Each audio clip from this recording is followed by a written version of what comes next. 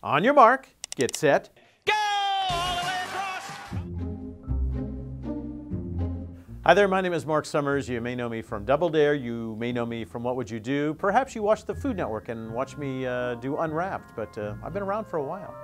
Welcome to Double Dare. This is the show where we run through a crazy obstacle course and in the process win 8 fabulous prizes. Double Dare started on October 6, 1986 in Philadelphia, of all places. They had auditioned 1,000 people in New York, didn't like anybody, moved to LA. I was the first person to audition and I got the job. It was fun. We started off doing 4 shows a day, then 5 shows a day, and we got up to 6 shows in one day times 5 days. That was 30 shows a week.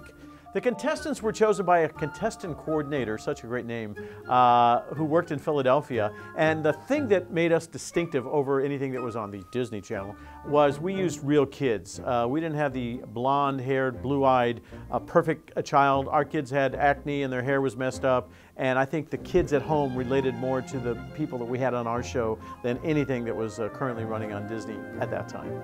Answer that question or take the physical challenge. The big key word was physical challenge. You wanted to take a physical challenge and the kids at home wanted you to take the physical challenge. And then after that, it was going to the obstacle course. You win 8 obstacles in 60 seconds or less, you go to space camp. Audience, cheer them on. On your mark. Get set. Go. Get in there. Find that thing. Find that flag. Let's see if they're going to leap on over there. What a move. Oh my goodness. Are you okay? Favorite physical challenge of all time on Double Dare was pies in your pants. There was a catapult over here. You'd put a pie down.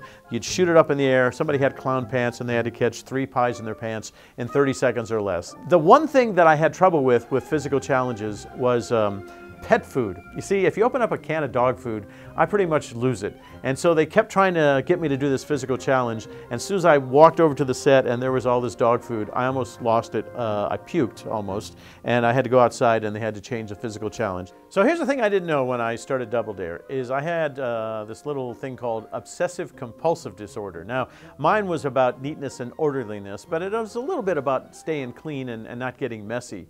So here I am, age 34, finally got my first show on television.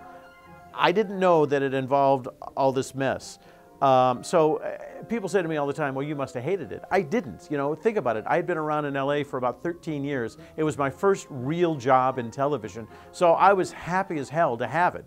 And so the slime didn't bother me in any way, shape, or form. Now, after the show, did I want to get, showered and get that stuff off me? Absolutely.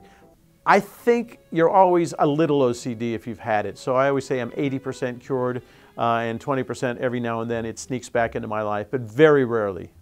James Taylor has a line in a song, fortune and fame, such a curious game, perfect strangers call you by name, and that's it. You walk down the street and say, hey, Double Dare guy, hey, Marc Summers, hey, Food Network guy. So you never get used to it. I can only tell you it's never comfortable.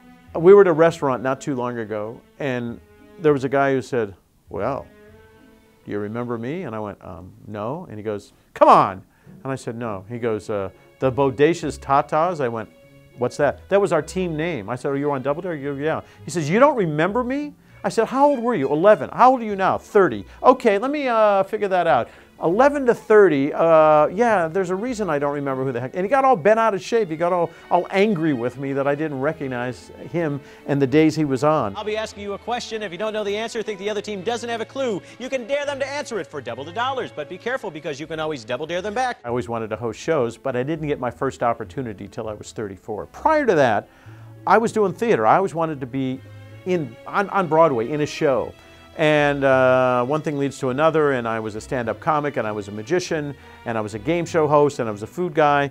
And then I got hit with a couple of odd things. One was cancer, and the other one was a car accident where I broke every bone in my face. So I cheated death twice, and I figured, well, if I'm going to do theater, now is the time. So I did summer stock about 6 years ago. I played Vince Fontaine in Grease. And I met a couple of guys who were young up-and-comers on Broadway. And I talked to them about doing a one-man show, and they wrote it for me, and we performed it last year at a place called Bloomington Playwrights Project in Bloomington, Indiana, and then we did the Adirondack Theater Festival, and we're now in conversations to take it around the country and also do it off-Broadway. So it involves many aspects of my life, prior to Double Dare, after Double Dare, Food Network, and everything in between. And currently, there is a documentary coming out. It's called On Your Marc, M-A-R-C, little play on words of Double Dare. We just made an arrangement with something called Alamo Drafthouses. These guys have the best movie theaters all around the country. And starting in October, November, we're going to launch this documentary that was shot behind the scenes of doing a one-man show and everything in between. So should be very interesting. Here's the question that I get all the time. If they brought Double Dare back, would I do it? And the answer is absolutely. Why not? We did a 30th anniversary show that aired last Thanksgiving, got huge numbers. We did a live Facebook thing. I still do appearances around the country. There's no reason not to. I did it from 86 till about 96. And then it ran in reruns till about 2000. Somebody else tried it for a short time. Unfortunately, it didn't work out for them. For whatever reason, I'm always thought of as the guy who hosted that program. And so there are constant conversations going on about bringing the show back. Will it happen? I don't know. And when you hear this sound, that means the game is over.